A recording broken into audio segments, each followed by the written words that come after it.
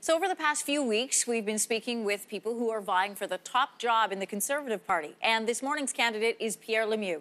He has served as an Ontario MP for nearly a decade. He lost his seat to the Liberal candidate in the last election. Prior to becoming a politician, Lemieux had a 20-year career in the Canadian Armed Forces. Pierre Lemieux is joining us from Ottawa this morning. Good morning to you. Good morning, Anne-Marie, and to your viewers. Well, there is a large pool of candidates at this point, 14 to date. It is expensive to run, $100,000. Why did you decide to join now, and what do you offer that's not available to in the other candidates? Right, so I joined because I am convinced that under my leadership, we can defeat the Liberals in 2019. And what I bring to the race is a unique blend of experience, of ideas, of language ability, and of service. And I think Conservatives want a leader. Canadians want a Prime Minister who understands service to Canadians, service to our country. And for my part, I joined the Canadian Armed Forces at the age of 17. As you mentioned, I served for 20 years. And then I continued to serve our country as a Member of Parliament for 10 years. I'm also the father of 5 children, and I've been married for 30 years, and the grandfather of 2. So I have good, solid life experience to offer as well. Well, the anti-abortion group Campaign Life Coalition, supports your campaign. You say on your website that you believe in the sanctity of life from conception through to natural death. If you become leader of the Conservative Party, is abortion an issue you plan to revisit?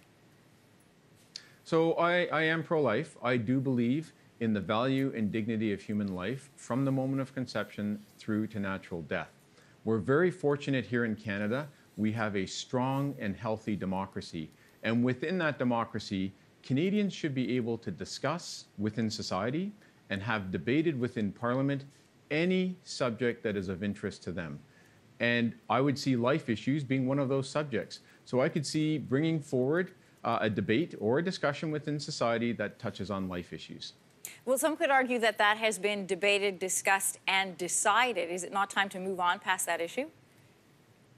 There are so many aspects of life issues. I mean, life issues really touch all Canadians, and they touch all Canadians from the beginning of life right through to the natural end of life and everywhere in between. I think those proponents would have a hard time making the case that all of those subjects touching life have been debated already and simply cannot be reopened. I feel that it's undemocratic to say that a debate is over, it's shut down, it will not be reopened. Instead, we should be celebrating our democracy. We should be living freely within our democracy, and we should be telling Canadians, you can have that discussion, you can have that debate in an open and respectful manner. And when you look at our institution of Parliament, it has been established for open and respectful debate. I mean, if you can't have that debate in Parliament, just where can you have it? When interim leader Rona Ambrose was on your morning a couple of months ago, she said that the party is moving in a more progressive direction. If you become leader, where will you take the party on social issues? Well, I welcome all people into the party, and I think a wide variety of views is healthy for the party. That's how you have well-rounded debate. And again, this fits into my theme and my pillar. One of the pillars of my campaign is democracy. So I think we want all people of all different ideas and values to come into the party and to have that debate. And then after the discussion or the debate, it is possible to set policy moving forward. So I see this as very unitive.